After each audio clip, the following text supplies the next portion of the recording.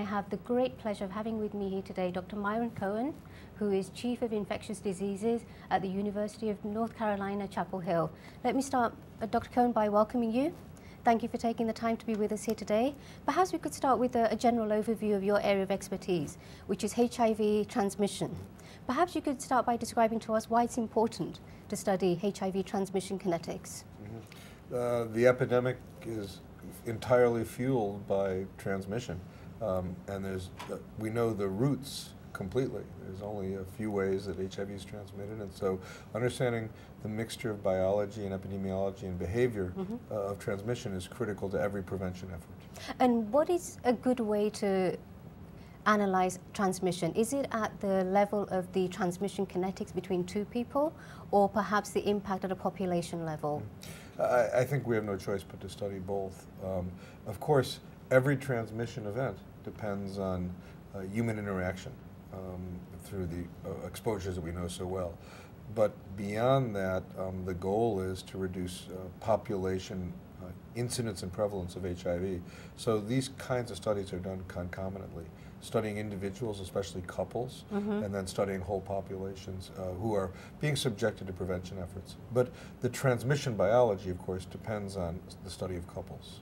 So let's stick with that. There's interesting data historically from Tom Quinn's group at Johns Hopkins in serodiscordant couples in Uganda, I believe.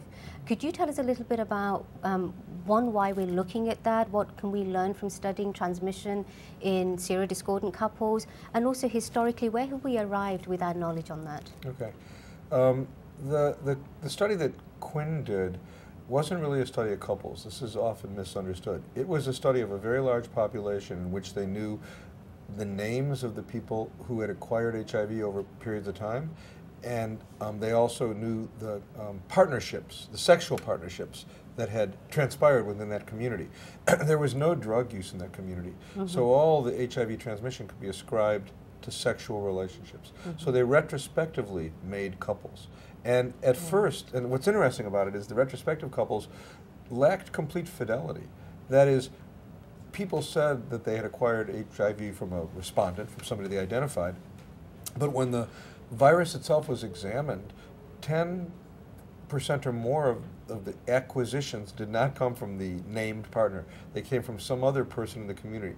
You understand what I'm saying? Sure. So if you have, so when we then, so the first issue is that the Tom study from Rickey's, the Johns Hopkins University study, that was really not about couples, it was about a community. Right. But the data that they collected demonstrated the power of some things you could learn from couples. Then we can kind of reduce our description of HIV to 3 different relationships. There are 2 people in a sexual relationship and both are HIV negative. They're concordant negative.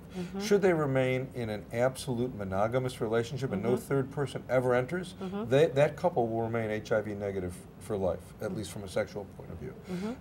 Another kind of couple would be concordant positive.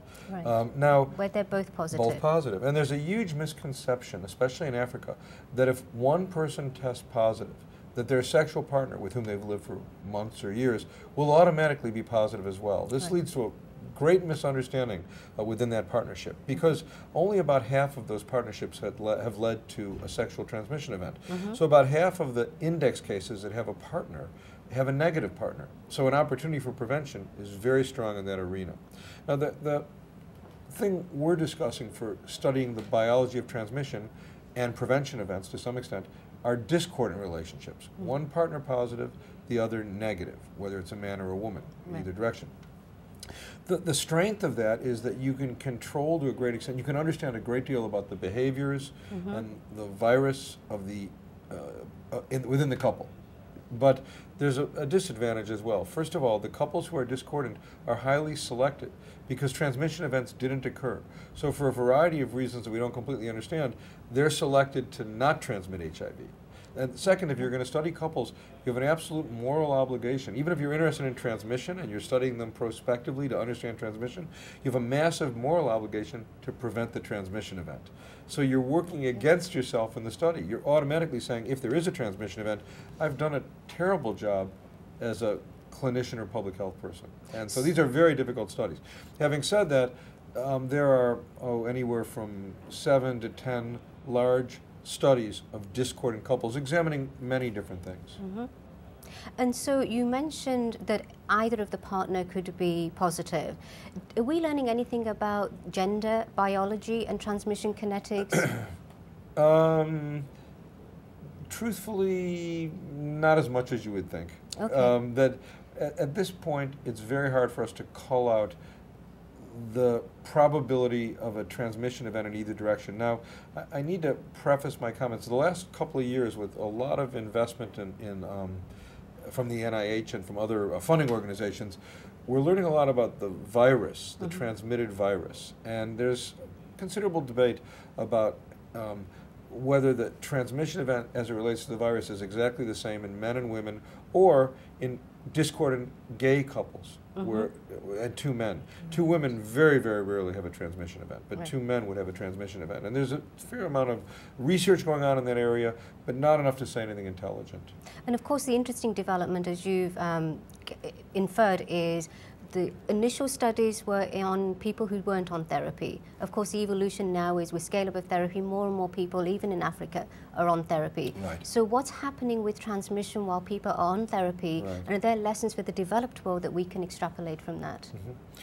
I think this brings us back to kind of inductive and deductive logic and clinical trials.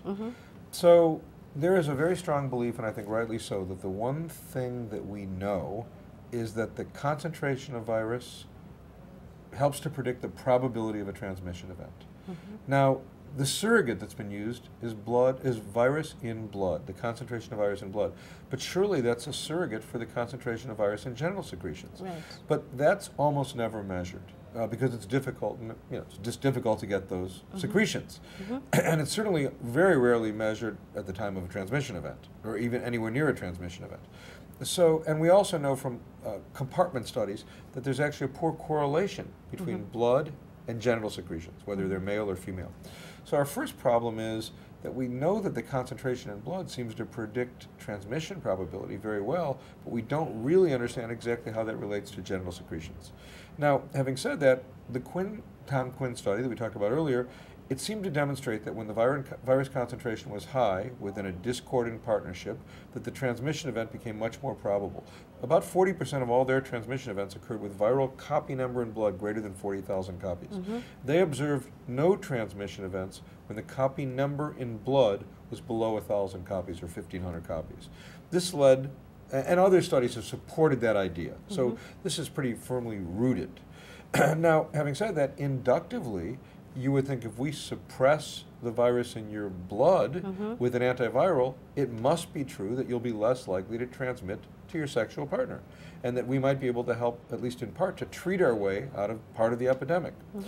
The problem is, there's a couple of problems with this, one of which is that not all the antivirals achieve the appropriate concentrations in genital secretions.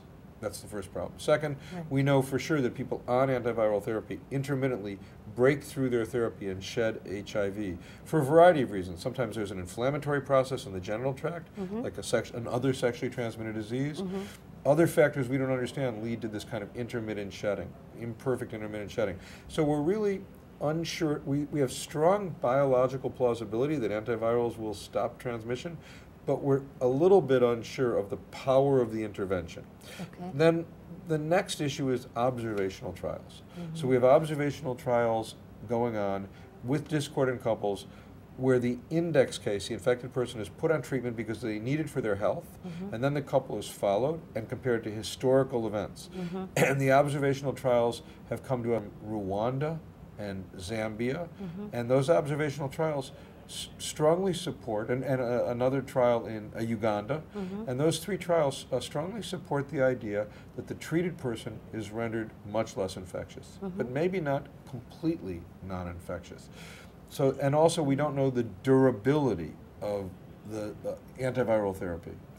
So this leads to a clinical trial that I think you know about, run by the NIH, done a multinational clinical trial, trying to look prospectively at discordant partners for 5 years to see whether the intervention gives durable, sustainable prevention of transmission events.